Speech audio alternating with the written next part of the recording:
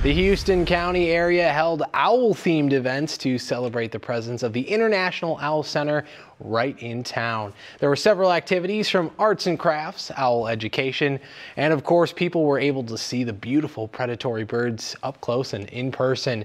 One interesting fact about owls is they're not all nocturnal. Some hunt during the daytime. It's just so fascinating, and for me, the most important part of the Owl Festival is our World Owl Hall of Fame Awards, because we have these experts coming in from all over the world, and I get to learn directly from the experts, and the people that come to the festival get to learn directly from the experts. This is stuff that's not even in print anywhere. Another fun fact, not all owls can turn their head at a 270-degree angle.